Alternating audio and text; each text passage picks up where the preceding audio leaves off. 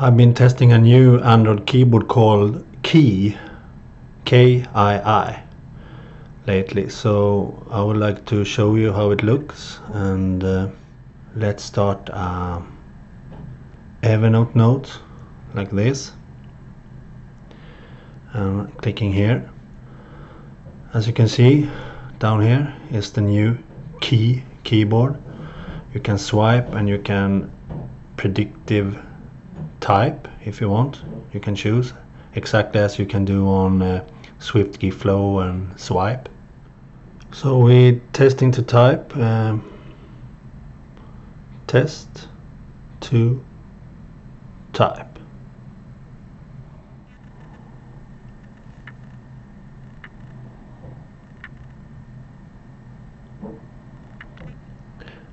I think it works pretty good. It's like SwiftKey Flow, for example. It works the same.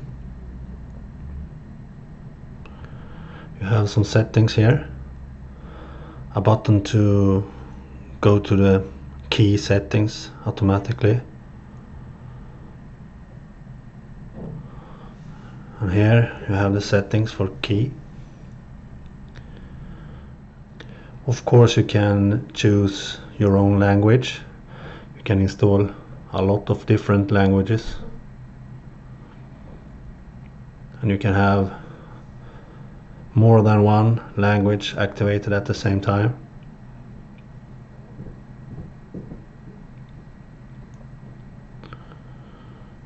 And another thing that's great is you have word dictionaries. You can add your own dictionaries.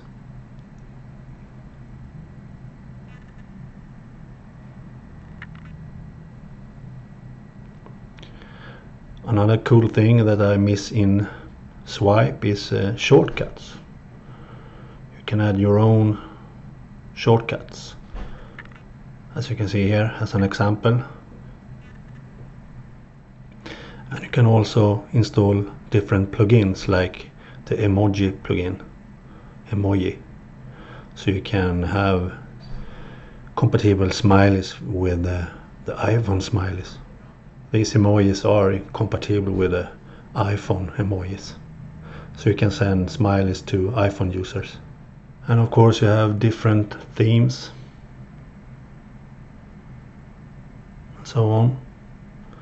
And this Kii keyboard is a beta version, so when it's finished we'll have some premium features that you need to pay for.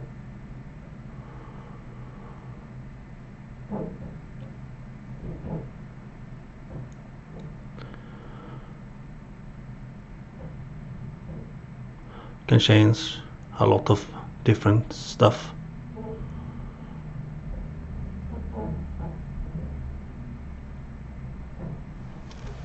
So it's a pretty neat keyboard.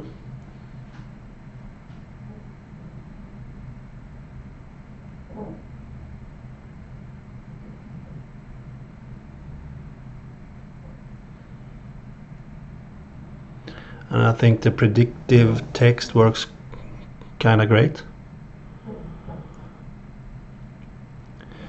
But personally I don't use typing so much, so I prefer to swipe, and the king of the Swype keyboards is still Swype for me, so I prefer using Swype still. But this is a great keyboard for people to use, I think.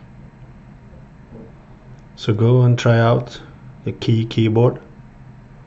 It's available in Google Play Store. I will link to it below the video.